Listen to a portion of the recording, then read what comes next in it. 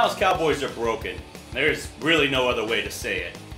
You can look at what they told us coming into the season when they cut ties with Dez Bryant, and the claim was, hey, we don't need a number one receiver.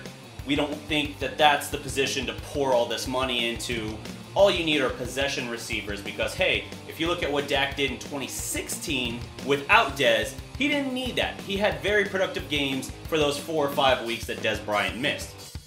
Okay, I would argue there was other circumstances involved, but I'll bite. Let's see. Turns out, no, you're wrong, and you admitted as much when you went and spent your first round pick from next year on Amari Cooper in the bye week. Now don't get me wrong, I'm excited to add the player, and he showed his worth last night on Monday Night Football.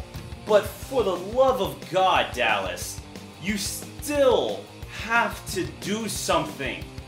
Offensively, you were trash in this game. Your first 3 possessions started off generally, and I say started off as the key phrase here, they started good, but they couldn't cap anything off. Their first drive, nice long drive, settle for a 38-yard field goal, and oh look at that, Brett Maher misses. Okay, well, that's his 3rd miss on the year and 2nd in a row now. Maybe put a pin in that. That could be troubling going forward. Let's just see. Give him the benefit of the doubt. He did make 16 in a row at one point. But okay, set that aside. Second possession. Okay, defense gets you a turnover in Tennessee territory, and you go in, touchdown Amari Cooper. Sweet. Amari Cooper showing out early, running fantastic routes. I would almost argue right now, and it is super early, but I would argue if a first round pick was the price you had to pay, he's showing he might be worth that. The route running he can bring to Dallas with the big playability and the size and the speed, it's not something we've seen in a long time. Even Dez, as good as he was at his peak, was still a jump ball receiver. He was a guy that went over the top, not a guy that typically blazed past you. Defense gets you another turnover. Offense drives down, gets to the 5-yard line, 2nd and goal. What does Dak Prescott do? Throws it into double coverage for Amari Cooper again. It's intercepted in the back of the end zone. No touchdown. So for those counting at home, Brett Maher fails to give you 3 points on the opening drive, and now Dak has failed to give you anywhere from 3 to 7 points. Bare minimum, you should be up at least 13 points right now, if not 17. So for you to fall apart and have only 7 points right there is pitiful. I'm sorry, it's pitiful. You have to be better than that at home, and when your defense is giving you the ball in the opponent's territory. They haven't made many turnovers this year. They gave you 2 to start the game, and you only gave them 7 points out of that. That's trash. Speaking of which, as if the offense knew that was the turning point in the game, a chance where they could have put their foot immediately on Tennessee's throat. Keep in mind, Tennessee was the 30th ranked offense in the league coming into this game. Their quarterback had thrown 3 touchdown passes on the year. They are an abysmal offense facing the Cowboys, who came in as the #1 defense. Because Baltimore had, not played well the day before, Dallas was the new #1 defense in the league. And you're at home. This is such an easy, this should have been a shutout. I get that Tennessee also was coming off a bye, but between the emotional lift of Amari Cooper, your defense being so overwhelmingly favored on paper, and the bye week which gave you additional time to prepare, you should have killed Tennessee. But they don't do that in Dallas. They don't do that with this coaching staff. And, the last year and a half, they don't do that with this quarterback. The one blowout win we had this year, Jacksonville, was clearly the anomaly. This team is averaging about 16 points a game. That's how bad it is. You set aside Jacksonville, this offense is anemic. In the NFL, you have quarterbacks putting up bigger numbers than ever before. Offense is scoring like they've never scored before, and we're still stuck in the 90s philosophically with how we run this offense. And we got, oh my God, this is so infuriating. I'm going to get through this though, I'm going to get through this. This is such a relic of an offense that we're running, but if you have bulldozers up front that can clear guys out, if your offensive line is playing at a high level, the level that got it proclaimed for several years to be the best offensive line in football. Keep in mind, yes, Travis Frederick is out, but Joe Looney is still playing pretty damn well at center. You're looking at a team that has spent $100 million in its offensive line and the 4th overall pick in the 2016 draft and a star running back in Ezekiel Elliott. By the end of the first quarter, Zeke had 70 total yards. But by the time he got to the end of the game, he was on 112. And he barely got the ball in the second half. Because Dallas was that bad offensively. Costly holding penalties. Costly false start. 5 sacks allowed. Granted, Dak did you no favor on that last turnover Dallas had. When Dak held the ball for about 5 seconds in the pocket, eats a sack, and coughs up the ball. That's not on the offensive line to me. That's just your quarterback not knowing when he has to get rid of the ball. His pocket awareness has clearly regressed. Dak as a quarterback has regressed in the last year and a half. So for us to get to where we are now, it's so infuriating trying to like put your finger on what one thing is wrong with Dallas, because it's not one thing. They're running an archaic offense. They have no idea how to actually set up and execute a good game plan. As far as using your quarterback to his strengths, they don't even know how to do that. They don't run the ball with Dak ever. And I understand not everything has to be a designed run. Sometimes it can just be on Dak. And yes, that's part of why he shares in the blame too. But it's so frustrating when you know, hey, Dak can't do this other stuff great most of the time, but these 3 things over here he does really well. Then why aren't you doing those things? Give your team a chance to win. Dak is phenomenal passing the ball on play action. So why were there 6 play action passes the whole game? I'll tell you why. Because they fell behind the chains in the second half, and it wasn't believable that they would run it. That's where it goes back to the offensive line. When you're in long yardage situations, even if it's first down, it's not going to be as easy to sell a play action pass. So as a result of that, Zeke is minimized, and Dak has another element that's strong for him taken away from his artillery. That is the problem with Dallas in this case.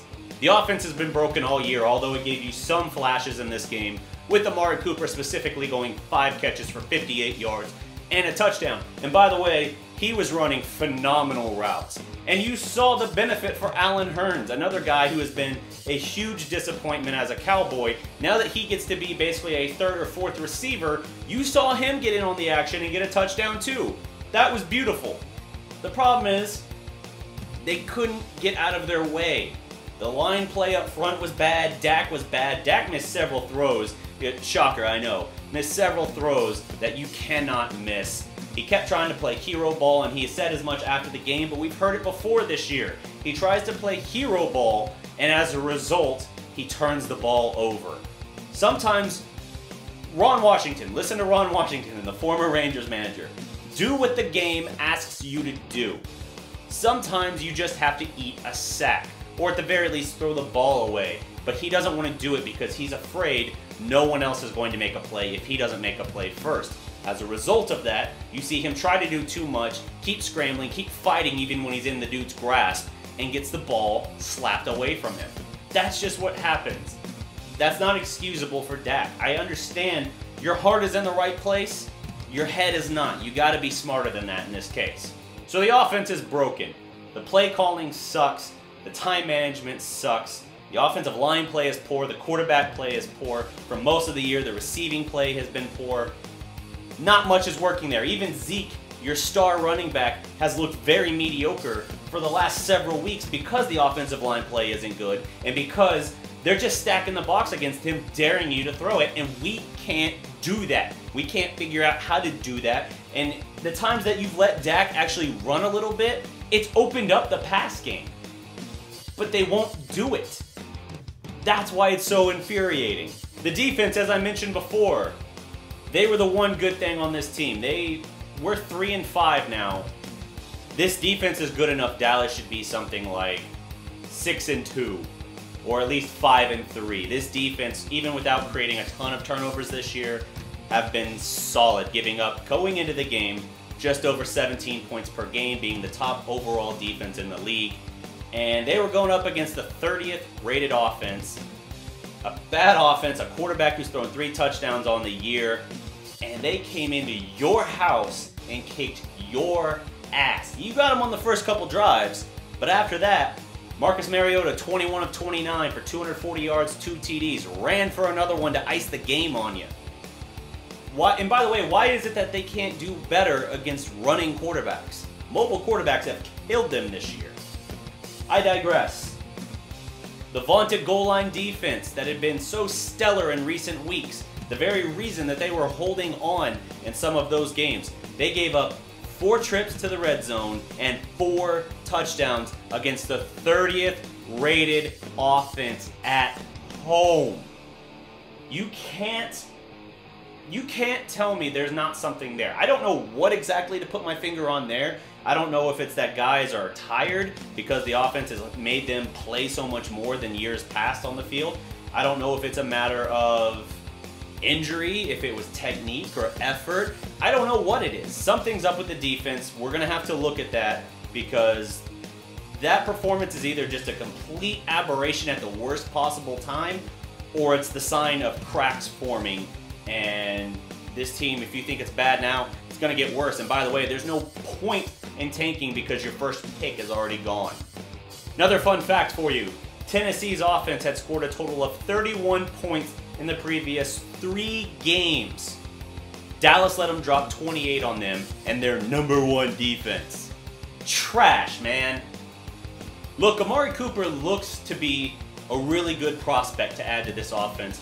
And he may even prove himself worthy of that #1 pick they gave up for him, especially being only 24 years old. But here's the simple truth. He's not going to save this team from itself.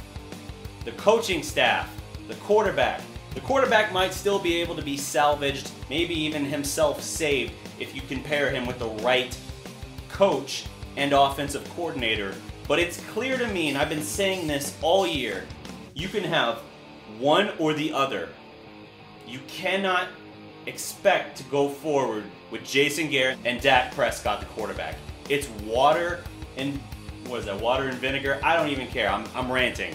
If you're going to save Dak, you got to get him with a better coach and a better offensive coordinator. I don't know if that's Lincoln Riley, which everyone wants to say. I don't see that happening, but if it were to happen, there would be no excuses for Dak because you would be pairing him with a brilliant offensive mind and someone who knows how to get the most out of Zeke, out of Amari. Hell, even the offensive line I think would have an improvement on that front as well. But here's what it really boils down to. The Dallas Cowboys might be a young team, but they are broken in every facet. The quarterback has significantly regressed over the last year and change. The running back hasn't looked like a star in the past several weeks, if not longer. The offensive line, which you spent $100 million on and gave the 4th overall pick in the form of a running back to, can't get out of its own way. And then you want to look at the kicker potentially, the guy who was automatic and making you really forget about Dan Bailey. Now all of a sudden you got to start wondering about him having missed 2 straight. Is he in his own head a little bit? I don't know. And the coup de grace of this whole thing, if the defense, which had been stellar through 7 weeks, is about to implode or at least step back in terms of how dominant it is, this is going to get really ugly. And again, there's no first-round pick to reward you with a bad season at this point. Any whispers of tanking, gone. You have no hope in that regard. Above all, I think this coaching staff is broken. I think Jason Garrett continues to prove he is nothing but mediocre. I mean, if you look at Jason Garrett, his tenure with the Cowboys, not just the 8.5 seasons at this point of head coach, or is it 9? I don't even know. It feels like an eternity. Or his stint as the offensive coordinator before that. You can pick out maybe 3 seasons where you say, that was a really good team. 2007, his first year, that was a great team. Didn't win a playoff game. 2009, still an offensive coordinator. Solid team, got hot late, won a playoff game, but, you know, whatever. Then you flash forward to 14. Great team, he underachieved with it, just like they did in 2007. You look at 16. Very good team. Certainly could have gone further. Could have gone to the NFC Championship game at the very least. because all they had to do was win one playoff game, and he couldn't even get that done. So I look at Jason Garrett's tenure all the way through, when his fingerprints were all over the offense and he was the one calling the plays, to his stint as a head coach. It's all been a train wreck.